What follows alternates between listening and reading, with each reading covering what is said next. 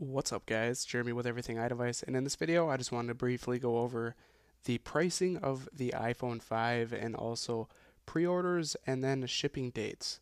So first off, the 16 gigabyte model will be going from $199 and that is with a 2-year contract. And then for 32 gig it would be $299 and then 64 gig would be $399, and again that is with a 2-year contract.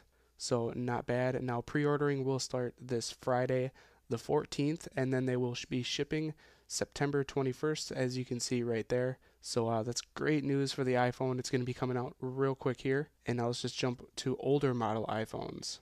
So now moving on to the iPhone 4S, as you can see, the 16 gigs starting at 99, and again that is with a contract. So 99 for the 16 gig, and then it would be 199 for the 32 gig. So a $100 drop for the 4S, which is pretty impressive because in my opinion the 4S is still a great phone.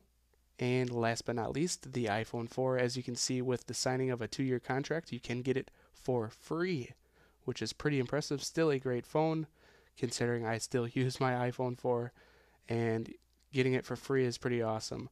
And that's basically it for this video. I just want to give you guys a quick insight.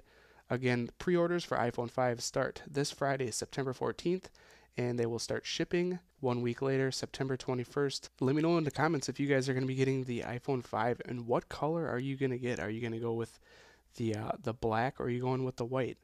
Let me know down in the comments. This is Jeremy with Everything iDevice, and I'll catch you guys later.